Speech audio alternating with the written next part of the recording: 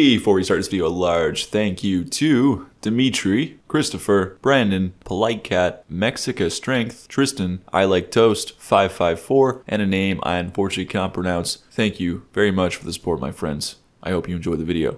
And a massive thank you to Halo Burner and Ryan Bellin for their incredible support of the channel this month on Patreon. It is greatly and sincerely appreciated, gentlemen, and I hope you enjoy the video. Good morning, good afternoon, and good evening. Today, by request of Patreon, we're going to cover the Frostbite effect, but also we're going to cover the baseline way that Elden Ring does it. It's going to go on my enums here and add Frostbite, by the way. But we're also going to do it the same way I do it in Nephilim, which is to actually freeze the player and turn them into like an ice statue. So let's go to the player UI manager, and I'm going to duplicate the Frostbite bar, or sorry, the bleed bar, and change the name to Frostbite. I'm going to set the color to what I feel is an appropriate Frostbite color. So I have a blue here, and I'm going to change the enum on the bar to Frostbite also to reflect that. So honestly, if you want to pause the video right now and go attempt this first bit, what we're going to do is just set up a new effect, just like we did with Bleed and Poison, make a build up for it, and put all the steps together to make Frostbite work as an effect. So if you want to go do that, pause the video now, I encourage you to do it. Just set everything up the way we did before, but make a brand new effect and see if you can get it to work with the pop-up, the status effect pop-up, the build-up degradation, all that stuff. Now, I'm going to go to take build-up effect. I'm going to add a function for check for Frostbite. I'm going to duplicate one of these here. I'll just choose Poison because this is going to be a timed effect that it generates, and it's more closer to Poison than Bleed because Bleed is just a one-time thing. We're going to say check for Frostbite status, and wherever I see the keyword Poison here, I'm just going to change it to Frostbite. I'm just realizing I think Frostbite is actually one word, not two, but I've already began writing it like this, so we're going to keep going. I'm probably going to check that in a minute because now I'm just curious. Poison buildup is equal to, we're going to change that to Frost buildup, or Frostbite buildup. So we need a degradation effect. Remember that checks if we have any buildup, and it just slowly decreases it over time. This is a timed effect. And we need to make an actual Frostbite effect as well, which is going to be another timed effect. So if the character is over their build-up limit, again, check for Frost or Frostbite build-up, which we don't have yet because it doesn't exist. So right now Visual Studio is going to complain. That's okay. And then we're going to change, just again, Frostbite build-up to 0 instead of being Poison build-up. And we are going to say frostbitten effect instead of poisoned effect. So none of this right now exists. So let's go and start writing some stuff so it does exist. First I'm going to change this from poison to frostbite one more time. There we go. So the first thing we can do is make the flag for is frostbitten, and we can also make the network variable for the build-up. So go to your character network manager and copy one of your network variables, a bool specifically, and change it to is frostbitten after you paste it again. Okay, so right below there, apparently I can't see the buildup. Here it is, right at the bottom. Copy one of your buildups. I'm going to copy poison, paste it, change it to frost.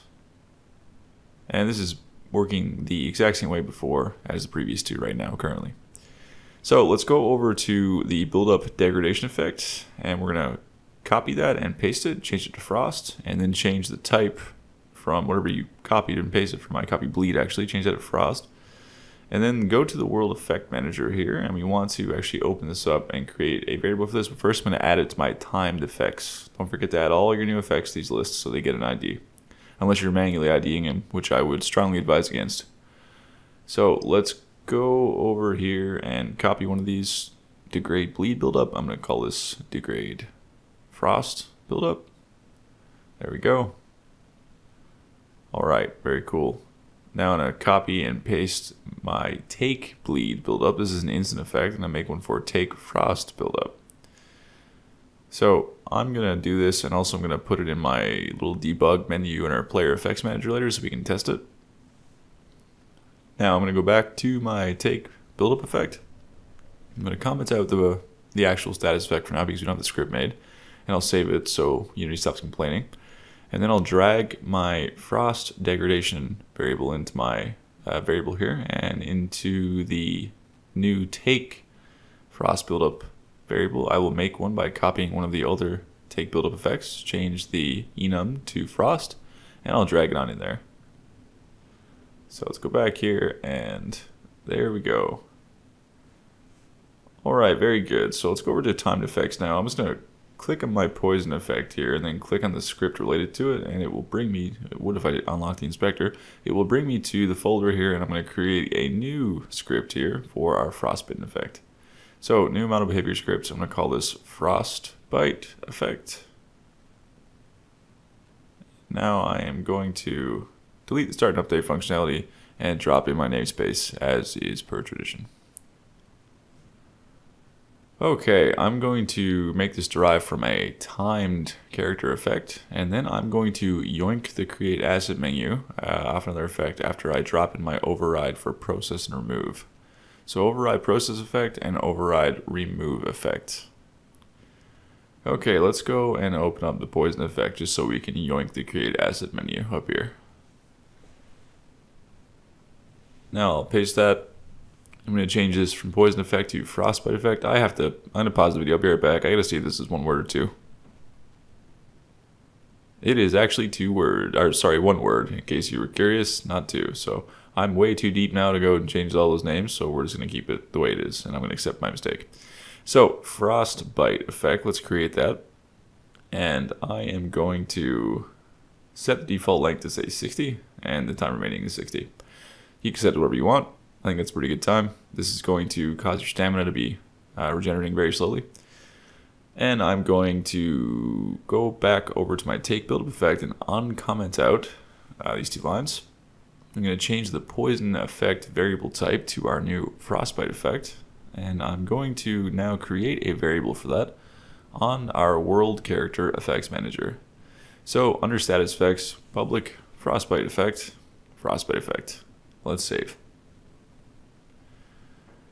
Okay, looks good. Now, let's go over to our prefab and drag in the new effect. And don't forget to add it to your timed effects as well after you drag it in as a variable, so it generates an ID.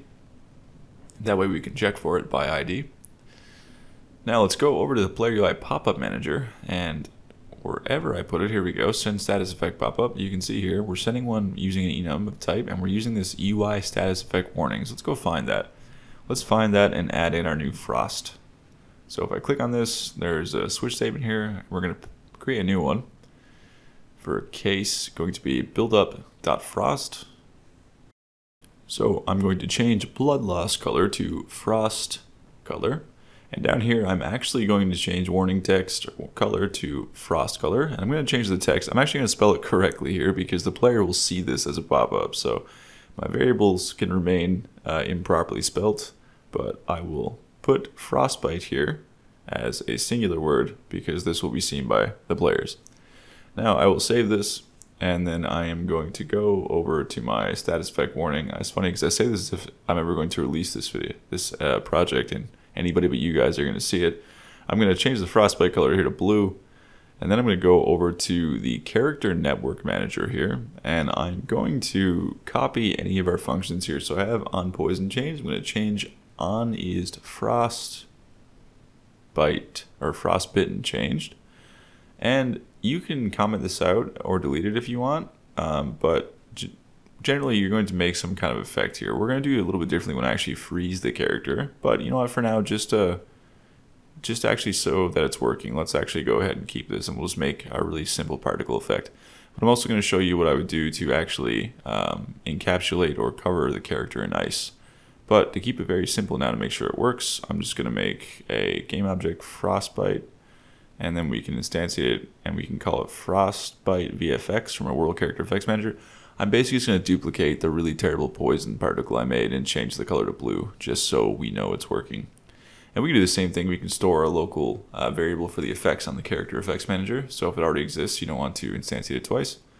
So let's just go ahead and go over here now and copy and paste the poison VFX. I'm going to say hide in inspector because I don't need to see this. It's just going to be public so we can reference it from another script, but I don't need to see its property itself in the inspector. So under header VFX, under the World Character Effects Manager, I'm going to create Frostbite VFX, and we can drag that in a moment. Now over here, this should stop complaining. It's just taking its time. Yes, cool, good to go. Player Network Manager. Let's go over here, and I'm going to close or minimize all these functions. I'm going to create an override for this, and I'm just going to do the same thing I've done for my other status effects. So what does that mean? Well, we're going to obviously perform the base logic, but also we're going to send the player a pop-up based on the status effect, which in this case is frost. So let's find the code and yoink it. Don't need all this. This is poison. We're doing more stuff here because we're changing our bar color and our HP bar. We just need the pop-up because we're not changing it for frost. You could change the stamina bar though to like a cold blue if you're frostbitten, just an idea. You could use the same logic, be a cool learning experience. But we're going to check for if is owner, and we're going to send that pop-up on the player UI manager, send status effect pop-up. And we're going to pass frost. Okay, very good. Now let's go over to the player manager. Cool. And we're going to call this stuff here on our on-network spawn. So this one needs to be called for your game object in your game and your game object in other people's game, because it's going to generate that particle effect. So call it regardless if you are the owner or not. And don't forget to unsubscribe from it when your network object is despawned, like so. So we're going to do minus equals. Alright, now let's go over to our AI character manager. Let's go in here. And I'm not sure if I brought this up before, but someone asked me, why do you not use these on the base class of character manager? And I think I'm going to answer this in the last video, but in case I didn't, the answer is quite simply because I was copying this from Nephilim mostly without thinking too much, and I realized that I have a special case where some characters I don't want to inherit all of the same effects and status effects, so I put them on separate classes, but you don't need to do that. You can put them on one shared class if you want. Now, player effects manager, let's go over there and let's add our debug delete later. Let's do apply frostbite, and then we're just going to do the same thing. So this is obviously not going to stay in the game, but this is just so we can test it quickly in the inspector. We're going to say if apply frostbite equals false. Then we're going to instantiate a take frostbite buildup effect, and we're going to process it on the character via the character effects manager. And that is how we are going to make sure this is not broken. So take frost buildup effect, save, and let's go in the game here. And I have certainly forgotten something. Yes, I did. I forgot multiple things. Okay, let's go see what I forgot. So first off, let's go to add buildups in the character effects manager. I did not add a check for the frost. I only have bleed and poison. So let's duplicate this. And again, we have a note here for adding resistances. I'm going to do case buildup frost, change the keyword bleed to frost, and then we're going to affect our frost buildup. Alright, cool. That is step one. We never actually also plugged in our buildup bar. There's no way to use it right now. So let's first go back here though and change poison buildup, the name to frost buildup. Let's make sure we're not toggling is poisoned for our character. Let's change that to is frostbitten. Let's save that, and then let's go back into the game again. And if I click this, yes, there is no buildup. So before I go and do the buildup bar, let's duplicate my horrible looking poison particle effect, and I'm going to change it to a blue. And then I'm going to make it into a prefab. And we're going to put that in our world character effects manager so we don't get an error when we become frostbitten. Okay, so dragging that in there like so. Gonna go to the world character effects manager. There we go. I probably should have zeroed out the position on that, but that's okay. This is a temporary effect. I'm gonna do it anyway. Right click, reset, transform. Let's go over to the player UI HUD manager, and we're going to do set max buildup value. So let's create a variable for a bar that doesn't exist and set the max stat. We want to say frostbite buildup bar, which doesn't exist yet, at least not the variable, dot set max stat, and we pass our buildup capacity. So I'm just going to copy this and paste it like so. And now let's go make that variable really fast, and then we can drag it in. So serializable field, UI buildup bar, and we're going to say frostbite buildup bar. Very good. Copy this set new bleed amount and paste it to, and change it to set new frostbite amount. And instead of referencing the bleed buildup bar, let's reference the frostbite buildup bar. Now we can actually find where this is being called by right clicking on the one that already exists. Let's copy the name of this new one first. find all references, and then we can paste it right below where we find it. So we can see here, referencing the player network manager.bleed buildup, let's instead reference the Frostbite buildup. We're going to say on value change plus equals player UI manager.instance dot player UI HUD manager, and instead of referencing the set new bleed buildup, we reference the set new Frostbite buildup. Okay, now we can copy that, go to our second reference and paste it, and then unsubscribe by doing minus equals. I think we're good. Let's just see. Let's go down and drag this in here now, the variable. Let's save our prefab or player UI. And if I go in game and click it, no, we're actually still, no, we're good. But we did forget to, or rather I forgot to degrade the buildup. So let's do that as well. So you can see the buildup does not change. Go to your character stats manager, and then we have a function for degrading our buildups. And again, we didn't have a case for our new effect, which is our frost. So let's paste this down here. Honestly, this function could also go on your character effects manager. It kind of depends on where you think it should go more. So we're going to say frost buildup minus equals, and then we're going to say frost buildup, the effect time remaining is equal to your frost buildup. So apply frost buildup, you can see, yes, it is in fact going down. Cool. Apply it again. Yep, okay, going down, and boom. Frostbite. Alright, so if we go to the frostbite effect now, let's think about what we want to do. So, 1, we want to create an additional effect or place the functionality here that will, for a time, so this will be a timed effect, slow the player's stamina regeneration. So I say optionally create an additional timed effect because if you do, you can reuse this timed effect for other things. So if you ever want to, slow the player's stamina regeneration from some other means, you can also just reuse that effect. If you don't think you're ever going to reuse it again, you can simply create it here. 2, optionally, we can set the player's stamina or characters to 0 when they become afflicted by frostbite initially. So not only does your stamina regenerate slower, it's 0. 3, as a bonus, we can freeze the player or character for a short time. So I'm going to cover all of this, but I really encourage you. So we're going to stop the video right now, actually, because we're almost approaching 20 minutes here, I believe. And this is a great time for anybody who wants to go ahead and try to do these things on your own. So what do we want to do? Well, we want to, again, slow the stamina regeneration for our time. So it's going to be a timed effect. We need to create a modifier to affect how fast our stamina increments up or down. And then optionally set your stamina to 0. And then freeze the player for a time. So there you go, guys. I hope you enjoyed the video, and as always, I hope you have a very lovely weekend.